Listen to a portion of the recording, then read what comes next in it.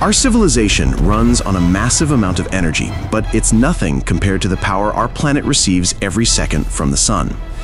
The Kardashev Scale measures a civilization's progress by the energy it can use. A Type 1 civilization has mastered all the energy on its planet. A Type 2 controls its star, and a Type 3 its entire galaxy. So, where are we on this scale? We're a Type 0.73 civilization, mostly because we still get our energy from burning fossil fuels. Becoming a true Type 1 will be the greatest project in human history. So, how do we get there? It starts by solving our most fundamental problem. We have to get the power. Step 1. Switch to limitless power. Today, we get most of our energy from fossil fuels. We know this is a dead end. They're finite, and we can't build a future on them. The first step is to switch to sources that practically never run out. This means a massive upgrade to renewables, vast solar farms using highly efficient perovskite cells, turbines riding the constant high-altitude jet stream, and tapping the immense heat from the Earth's core for geothermal power. The ultimate goal, though, is mastering nuclear fusion, creating a miniature star here on Earth. By fusing hydrogen atoms, these reactors release enormous amounts of clean energy. The main fuel is an isotope found in regular seawater, making our energy supply essentially limitless. But all this power is useless if it's in the wrong place. We have to distribute the power. Step 2. Construct a planetary supergrid. A fusion reactor in one place is useless if it can't power a city on the other side of the planet. Our current grids are disconnected and lose a lot of energy. We'd need a single intelligent network for the whole world. This supergrid would use two key technologies. First, room temperature superconductors that let electricity travel thousands of kilometers with almost no energy loss. Second, a powerful AI to manage the whole system. This AI would balance power across the globe in real time and control huge energy storage systems like gravity batteries. It could even reroute power instantly around any damage, making large-scale blackouts impossible. This planetary grid gives us the ability to stop just living on Earth and start actively managing it. It's time to use the power on the planet. Step 3. Master planetary climate control. All this energy use creates a new problem: waste heat. To keep our planet stable, we'd need to build a global thermostat. This system would do two things. First, we heal past damage by pulling huge amounts of carbon directly out of the air. Second, manage the present by using giant orbital radiators to safely beam excess heat into space. But real mastery means precision weather control. We could develop the power to weaken hurricanes before they make landfall, or create rain to stop devastating droughts. The planetary AI would monitor the entire biosphere to keep it perfectly balanced. This immediately creates a social problem. Who gets to decide the weather? If we can move rain from one place to another, who makes that call? To wield this power safely, we'd have to agree on things on a global scale. We would have to organize the people. Step 4. Foster global collaboration.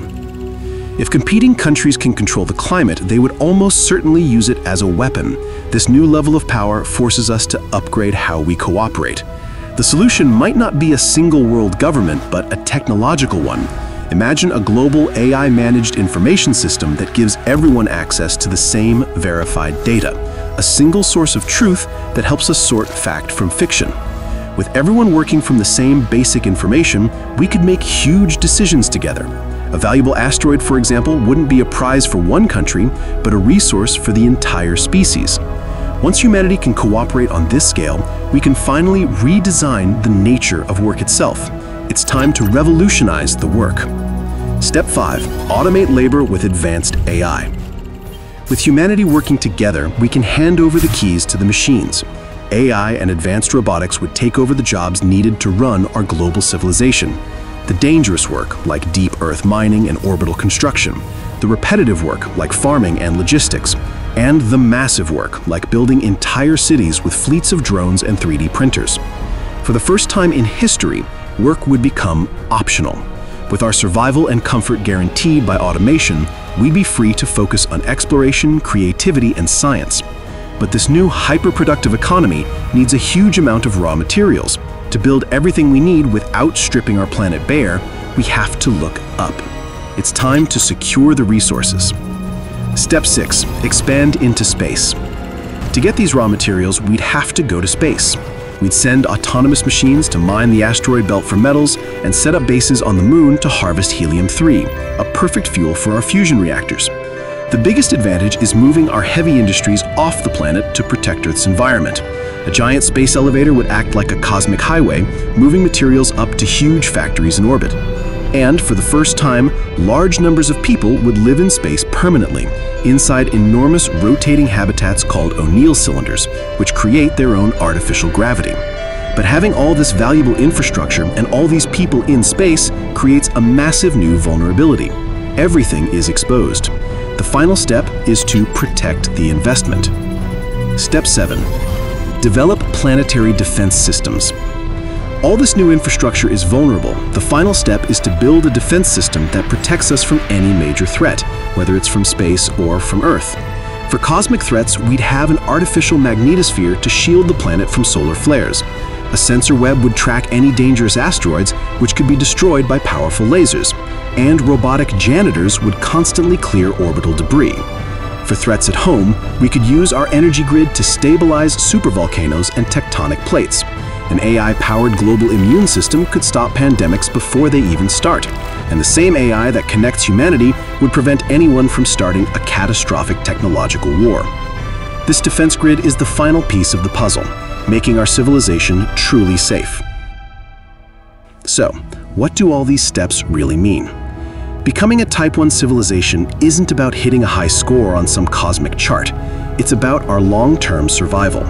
It's the journey we'd have to take to go from a fragile, competing species to a mature, unified civilization ready to face the universe. The physics allows it, the technology is within our reach.